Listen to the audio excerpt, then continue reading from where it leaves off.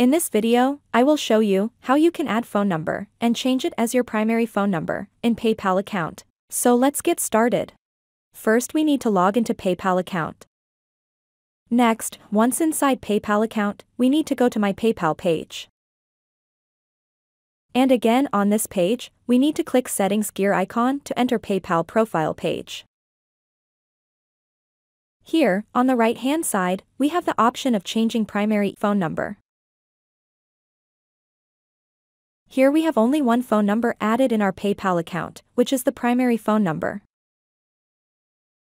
So we need to add another phone number to make it our PayPal's primary phone number. We need to add second phone number here. And again, we need to verify the phone number by adding the confirmation code sent by PayPal to our second phone number. And we are done setting the second phone number in our PayPal account.